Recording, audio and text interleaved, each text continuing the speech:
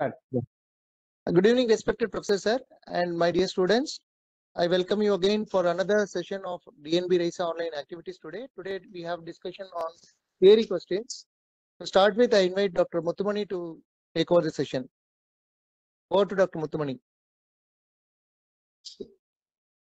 Sir, good evening, sir. Good evening, Muthumani. Go ahead.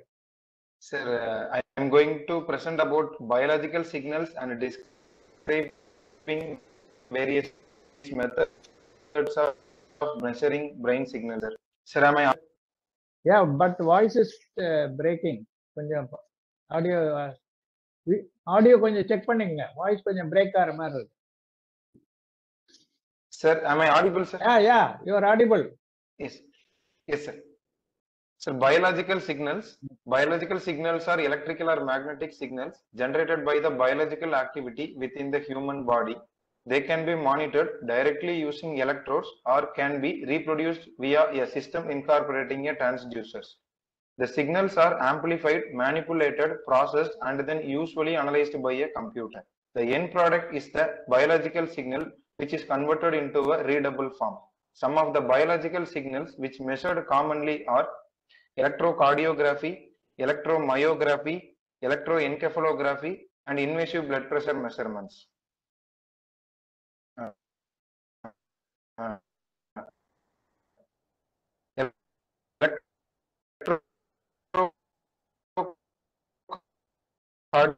Audio not good.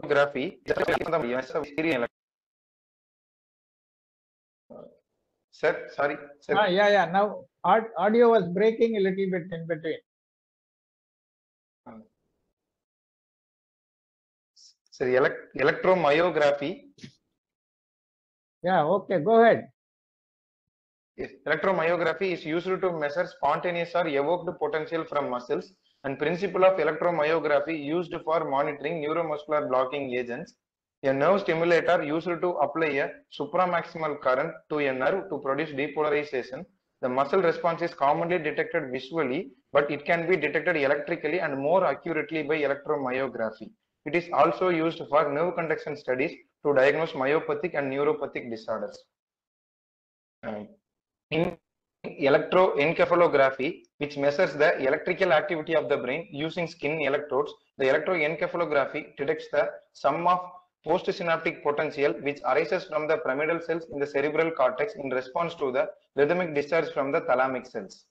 Electroencephalography has a number of clinical applications and is useful in ICU to diagnose seizure activity, particularly like non-convulsive status epilepticus.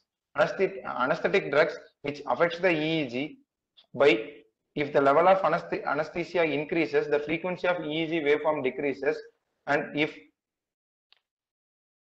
smaller doses of anesthesia which results in increased frequency and activity. At high doses, the frequencies are very low.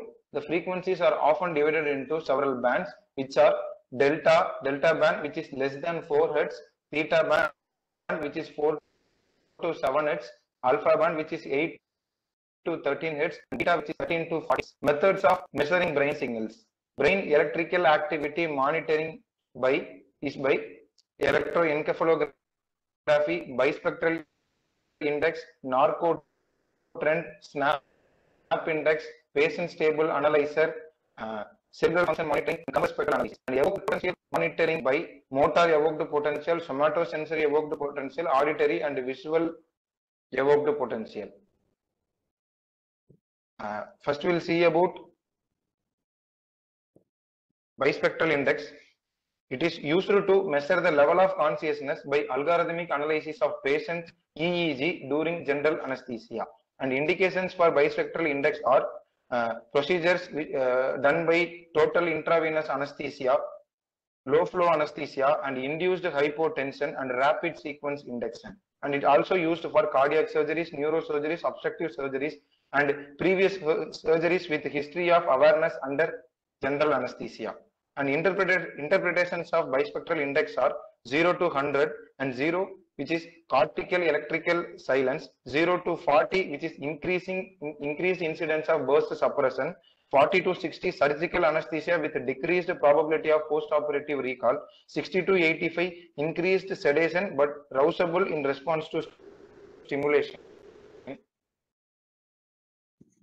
85 to 100 awake, aware and able sense of spectral index, monitoring sedation and hypnosis, optimal titration of anesthetic drugs, predicts level of sedation in ICU and monitors awareness and recall during general anesthesia. Entropy. Entropy is designed to aid the management of general anesthesia in patients by measuring irregularity in spontaneous brain and facial muscular activity. It uses a proprietary algorithm to process electroencephalography and frontal electromyographic data to produce two values which indicates the depth of anesthesia.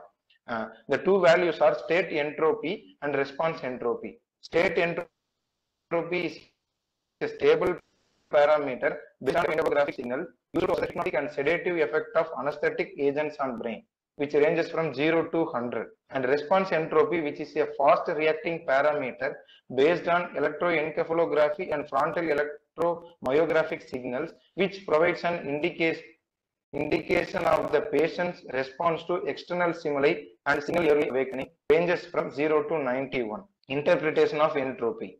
Highly irregular signals with wavelength and amplitude vary over time, produces high values of entropy and indicating that the patient is awake, whereas regular signals with constant wavelength and amplitude over time produces zero or low entropy values, indicating a lowest probability of recall and suppression of brain electrical activity. Target range for entropy value ranges from 40 to 60. State entropy and response entropy values near 40 indicates lowest probability of awareness. Increasing electromyographic activity indicates impending arousal. If state entropy is low and response entropy is high, consider about further administration of analgesia and further administration of muscle relaxant. Brain and facial muscular activity is recorded via a disposable sensor with 3 electrodes that are attached to the patient's forehead and the sensor cable which connects sensor to the entropy module. The entropy module can produce continuous data which can be both stored and printed off, and it's therefore compatible with electronic record keeping. Narcotrend. In Narcotrend, multivariate statistical analysis method using proprietary pattern recognition algorithm, which transforms EEG into 6-letter calculation of depth of anesthesia from A to F. And stages of Narcotrend are A, which is awake, B, sedated, C, lighter plane of anesthesia, D, general anesthesia, E, deep hypnosis and general anesthesia, and stage F, which is general anesthesia plus burst suppression. And somatosensory evoked potential.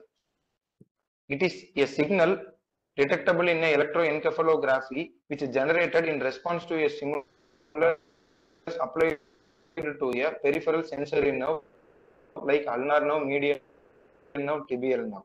These evoked potentials are recorded over the sensory cortex.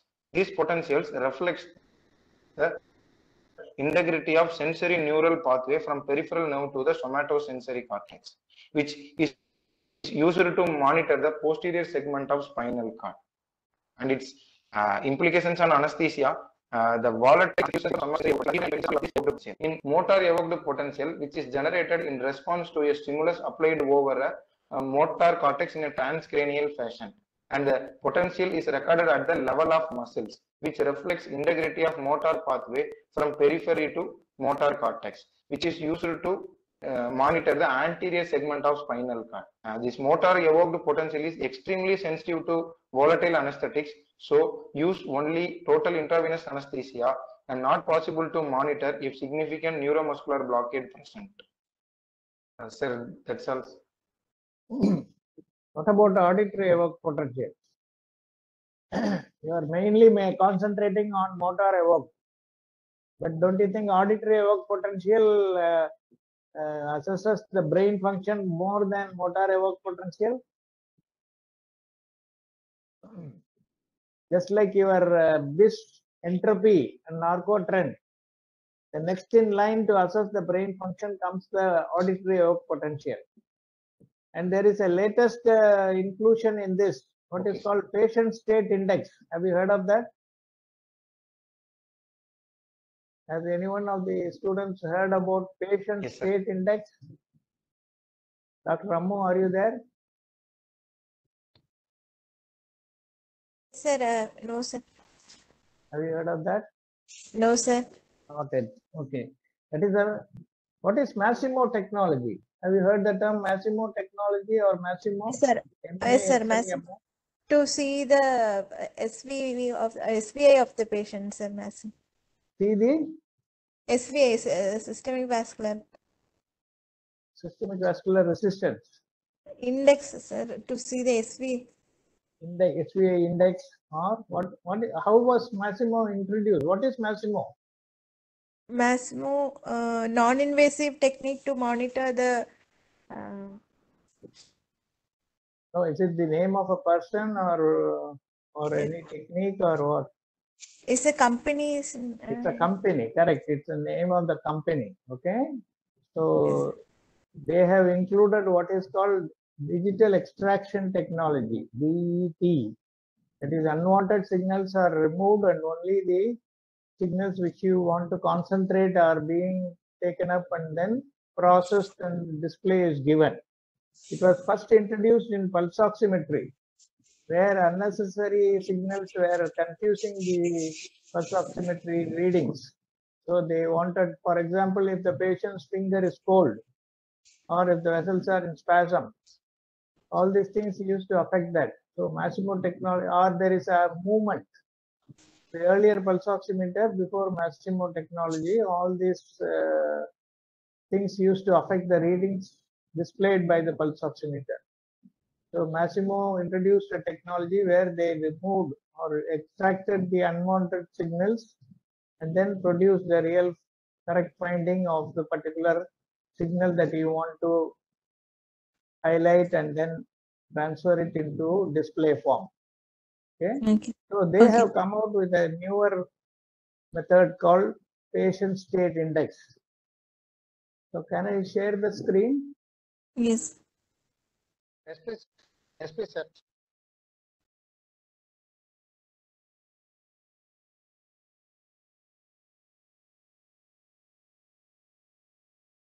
Is it visible? Yes, sir. Okay.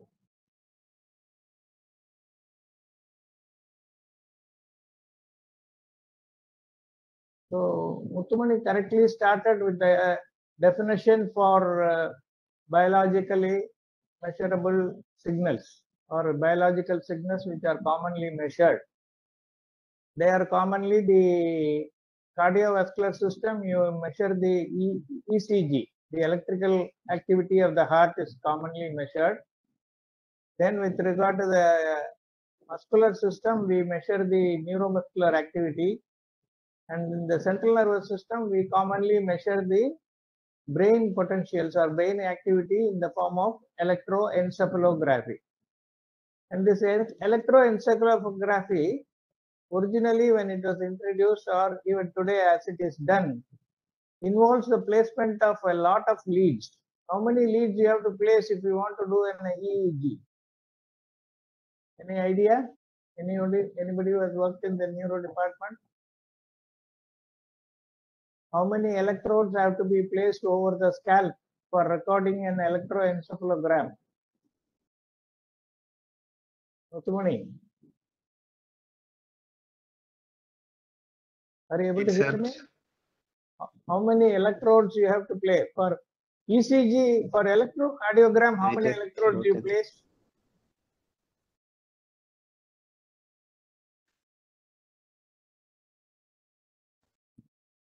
Hello? Are you able to hear me? Yes, sir. For electrocardiogram, normally for ECG, every day you are putting it in the theater, isn't it? How many 12, sir. electrodes you place? 12, sir. 12 electrodes are you placing for ECG?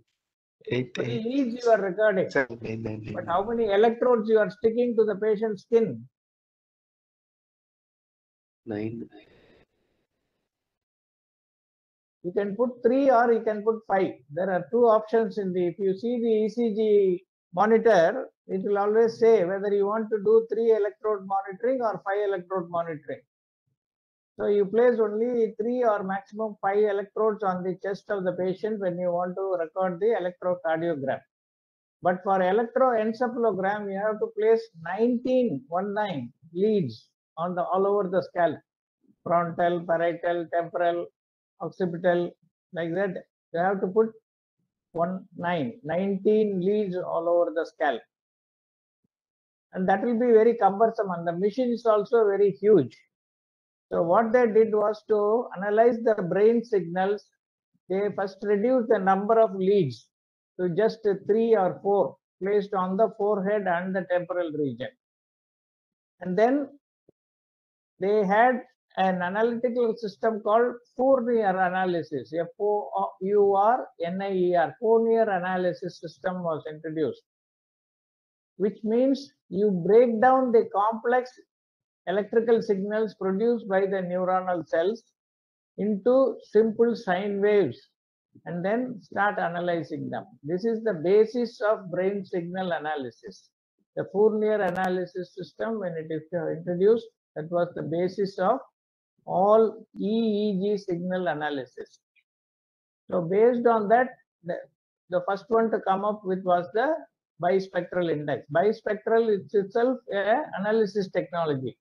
It doesn't mean that you are bi means 2, spectral means spectrum, even though literally it means that it is a technique of analysis of the waveforms. So bispectral index was introduced. So knowing these basics, now we go to the details. EEG reflects the combined synaptic activity of both excitatory and inhibitory postsynaptic potential generated by the cortical neurons. This is the definition of electroencephalogram. Reflects the combined synaptic activity of excitatory as well as inhibitory pathways. And since 1937, anesthetists have been aware of this potential and the significance of EEG. However, the complex waves of raw EEG are not interrupted easily, and several problems had the limitation. So that, for example, EEG does not change in a linear or monotonic fashion with changing anesthetic depth. Second thing, not all anesthetic agents produce similar EEG patterns.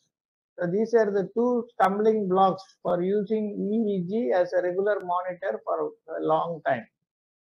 Then complex EEG signals have been dissected to extract its core component, with significant advance also made in interpretation of the information that it may contain.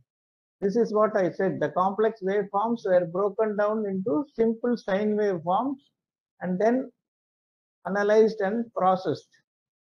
The increased speed, flexibility, economy of digital circuits, as well as advances in computer hardware and signal processing algorithms, these are the things which revolutionize the usage of EEG as a monitoring tool. Thus, methods have been developed to compress, simplify, and display various processed summaries of EEG data. That is how the brain signals were being utilized now. A major limitation to the study of the various algorithms of depth of anesthesia monitors is that they are proprietary algorithms. That is, each company has got its own method of algorithm. So you can't standardize that. Each one has got their, it's a secret patented property. So each one analyze the EEG signals in their own way. Thus, it is often difficult to understand the mathematical process involved. So it is kept as a secret by the company. It's a trade secret. In 1994, Sig and Chamoun were the first to describe the BIS technology for brain monitoring. And their BIS system included a non-invasive adhesive sensor, which is attached to the forehead, a patient interface cable, a digital signal converter, a BIS engine or a microprocessor and a monitor. These were the components of the BIS system that they introduced in 1994. And BIS engine processes the EEG data from a single channel EEG signal measured from the patient's forehead according to an algorithm that combines select EEG features to produce a single dimensionless number, which is called the BIS index number. So there is no unit attached to this number. So it starts from 0 and goes up to 100. 0 means no activity, 100 means full activity. So other EEG based technologies which were later developed are called E-entropy, narcotrend, and auditory evoked potentials. These are the three things which mainly assess the brain activity. E-entropy uses a proprietary algorithm to map entropy, the theoretical assumption that any irregularity in the EEG signal decreases under anesthesia. This is the basis for entropy monitoring. The word entropy itself means detecting an irregularity. That is the meaning of the word entropy. So the EEG signals are not constant or the same. They have some irregularity on and off. This irregularity will be decreased or suppressed under anesthesia. So based on that only the entropy monitor works. And the degree of disorder or irregularity in EEG and the frontal electromyograph. When you apply the electrodes to the forehead, the frontal muscle, frontalis muscle also is activated, and that also produces signals. So both the brain signals and the frontalis muscle signal, they combine together and they are interpreted. The data are converted into two values that indicate the depth of anesthesia. The first value, which is called the response entropy, which is mainly because of the responsiveness to external stimuli and signals early awakening. So response entropy is mostly because of this component, frontal electromyography. Whereas the second value, which is called the state entropy. Hello? And sir, slides are not visible, sir. We are not able to see the slides, sir. We are having a different screen. WebEx introduction screen is there. WebEx we are not able to see your screen slides, sir. We are seeing only the WebEx screen. We are not able to see your PPT screen, sir. Okay. Stop sharing and again go back.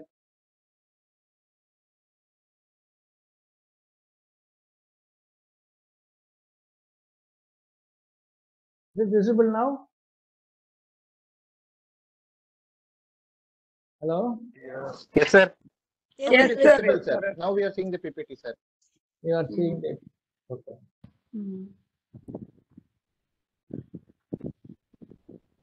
Is it now visible? Sir, Yes, full sir. screen Yes, visible, sir. sir. Yes, sir. Visible in full screen. Okay. So this is what I was telling. The EEG signals are broken down and then processed, and you get the dimensionless number in this index. Later on, entropy, narcotrend, and AEP are introduced, and entropy simply means that detecting an irregularity or irregularity in a system is called entropy. So the EEG signals are irregular, and this irregularity decreases under anesthesia. And the entropy, there are two types of entropy. One is called the response entropy and the second is called the state entropy.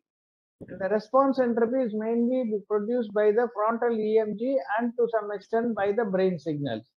Whereas the second value, state entropy, is a stable parameter that may be used to assess the hypnotic effects of anesthetic agents on the brain.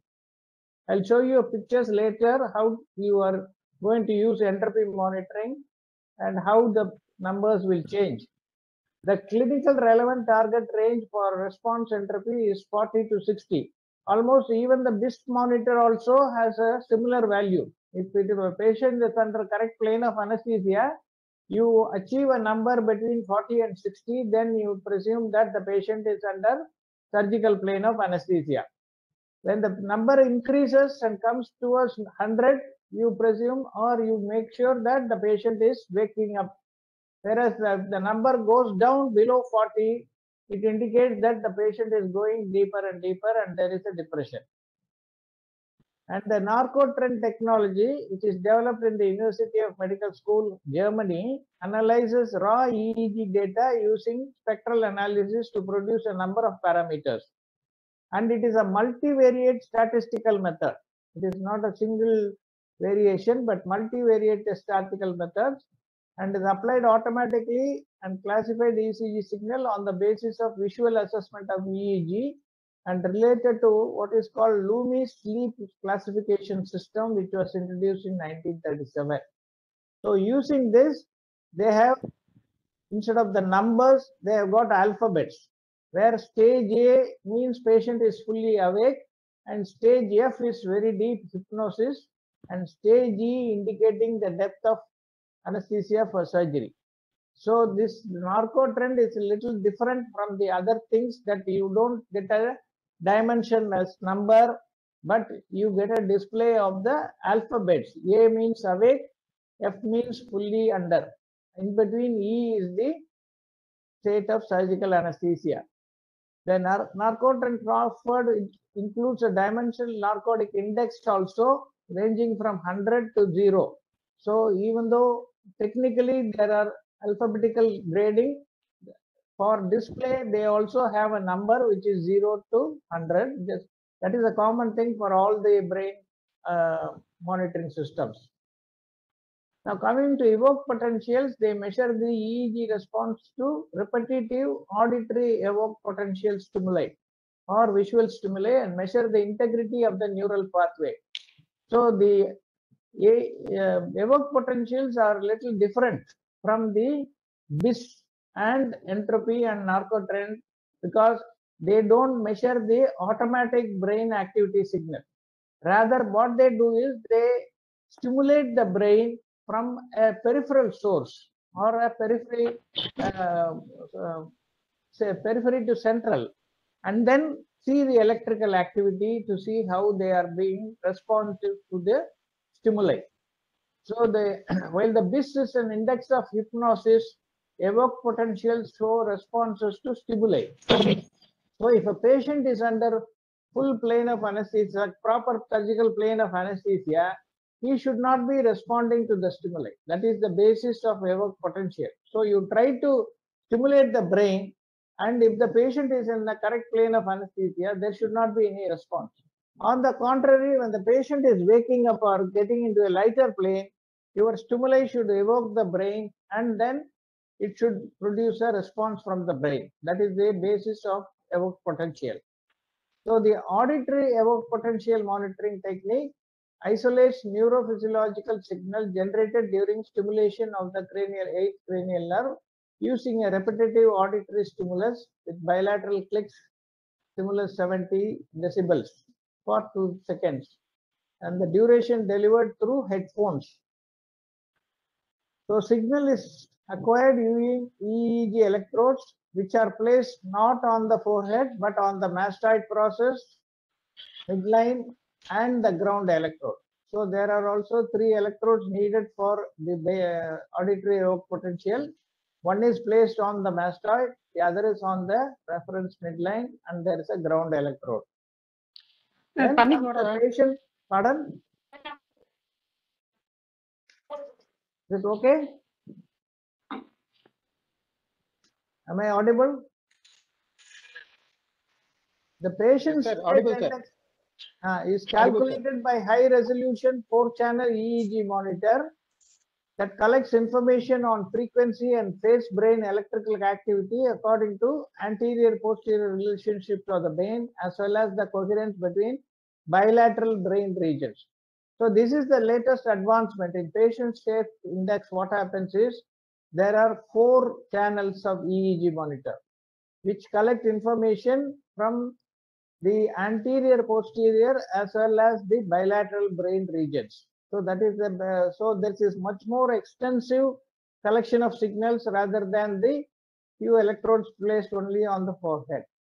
The PSI provides a continuous numerical value derived from systematic studies of complex changes in the brain state that were observed, so reversibly accompany loss and return of consciousness independent of anesthetic class.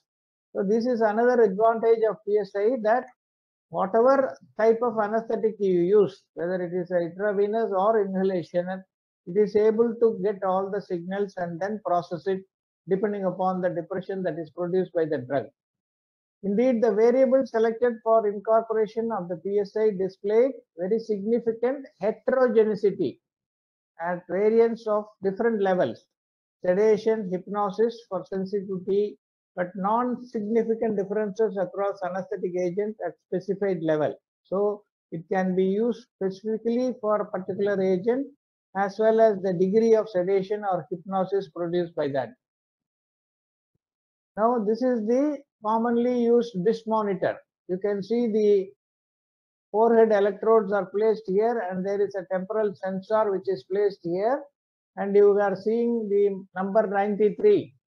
So what does it mean? Is the patient anesthetized or is he still awake? Awake, Sir. Still awake. So there is no tube, no mask, nothing. So it has been applied in the conscious state and it is giving this reading. And these are all the parts that are there. The bispectral index sensor, they are all placed on the forehead like this. So you can see 3 sensors are placed and the 4th one coming to the temple area. Then you get the number display of the value. Then you get the EEG tracing also. Real-time EEG tracing also is there, and it has been processed, and then you get the variations that is happening. And there is a power button. This is the interface cable. These are all the parts of the bispectral index monitoring. And this is the entropy monitor. The placement of the sensors are almost like your BIS monitor for entropy also. So there is 1, 2, 3 electrodes which are placed, and this is the common number. Response entropy and state entropy should be more or less in the same range. If this is the value, then that shows the anesthetized state, proper surgical state of anesthesia. So when you have an entropy monitor and you are using it, you must try to achieve a value for both response entropy and state entropy in a very close range between 40 to 50. If you get both these numbers within this short difference range, that means the patient is in the proper surgical plane of anesthesia. And some monitors will have both scores displayed separately. So when the number is almost 190, between 60 to 100, patient is awake. Between 40 to 60, low probability of recall, clinical adequate levels of most surgical operations. Below 40 to 0, it indicates deep anesthesia or a totally suppressed EEG. So just like your BIS monitor, the same values are there, but there are two displays. Response entropy is fast reacting parameter which may be used to detect the activation of facial muscles. So this response entropy is a mainly signal from the frontalis and facial muscles. So whenever a patient becomes lighter, they usually try to wrinkle their forehead. So the frontalis muscle acts. So that is an indication that patient is getting awake. Whereas in state entropy, it's a stable parameter which may be used to assess the hypnotic effect of the anesthetic drugs on the brain. So it is actually the ST which detects the hypnotic state, RE detects the activity state. So that is why there are two things which are there, response and state entropy. And these are the frequency rate of the signals. Response entropy is 0.5 to 47, less than 47, whereas state 0.8 to less than 0.32. Display range for them 0 to 100, whereas state entropy is 0 to 91. And this is how you start placing the entropy sensors and start measuring it. As soon as you place the sensors on the patient's forehead, the machine will check whether you have placed them correctly, and the first signal you get will be the 3 tick marks to show that all the 3 sensors have been placed correctly. So sensor check passed will be the first signal. Then when the patient is awake, you have a response entropy of 98 and a state entropy of 91. This is the fully awake patient state.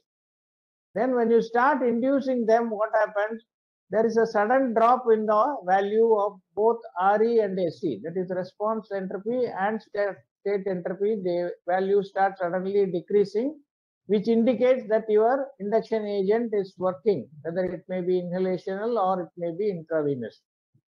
And once you achieve a steady state or come to the correct surgical plane of anesthesia, the display should show a value of 40 to 50 for both SC and RE.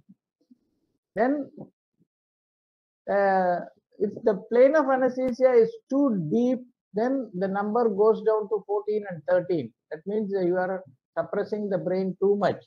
And it is also exhibited at that stage by what is called the BSR.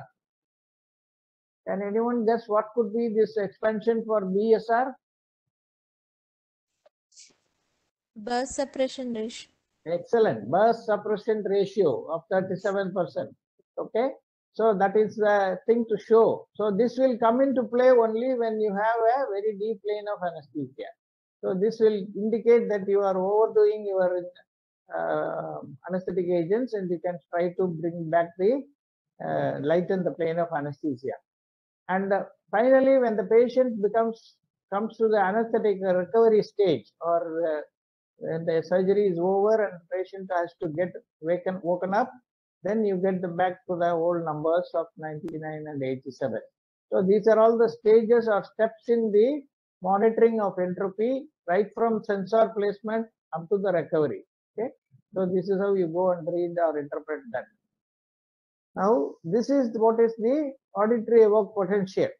So you can keep it like a small earphone or headphone. Then the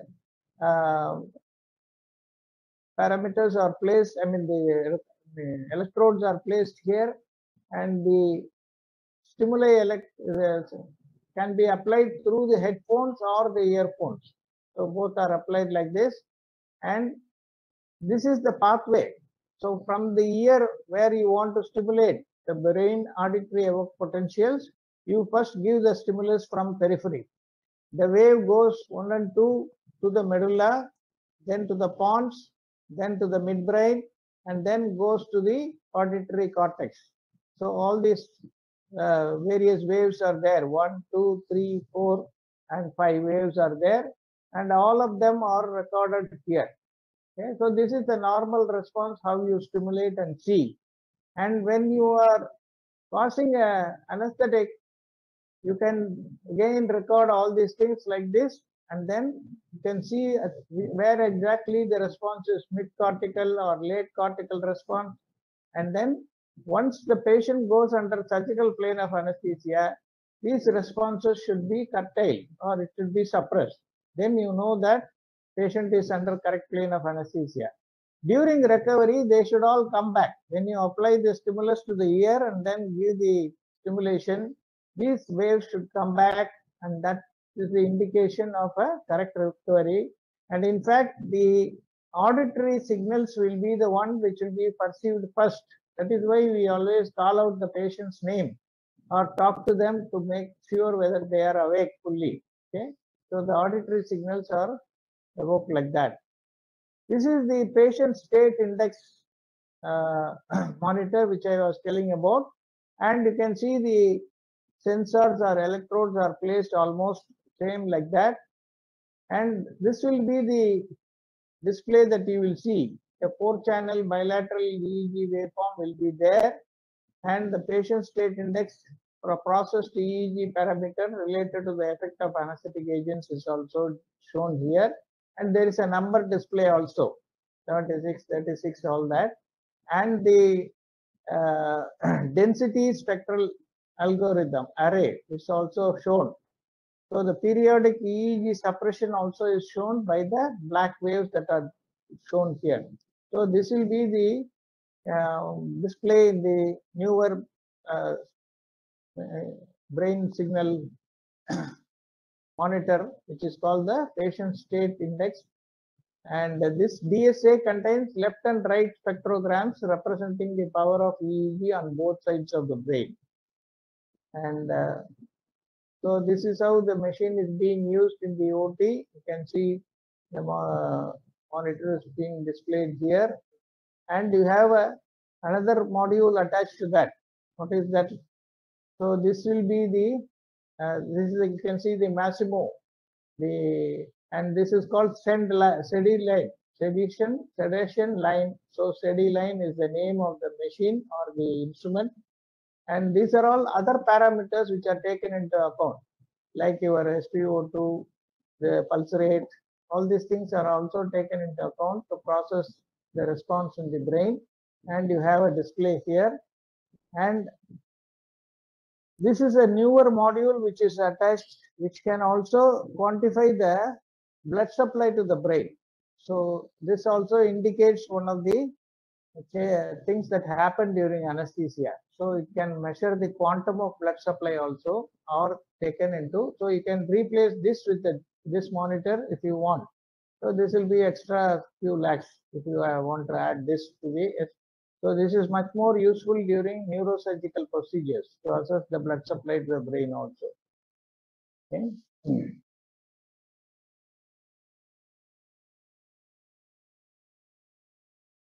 Right.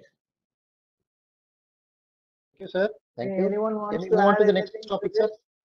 Pardon? Any doubts from the students? Dr. Krishnan, This Sushil question Krishnan is joined asked, us as Muttumani said, first you define what are all the signals that can be biological signals that can be commonly measured, and then the brain signals in detail, how they are, how EEG was first plotted, and then how it is broken down, analyzed, and how these signals monitoring machines help in assessing the depth of anesthesia. So you can add all those things to that answer. Thank you, sir. Pass on Thank to the you. next Any topic? doubts from the students? Any questions from the students, please?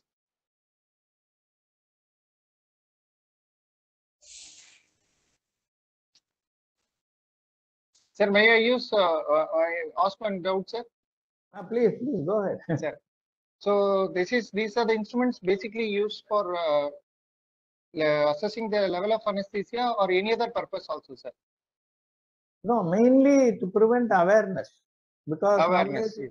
we are using multivariate technologies. We are using TIVA, we are using inhalation anesthesia, we are producing muscle relaxation, and we are using going in for some surgeries like spinal surgery when we have to assess the integrity of the nervous system.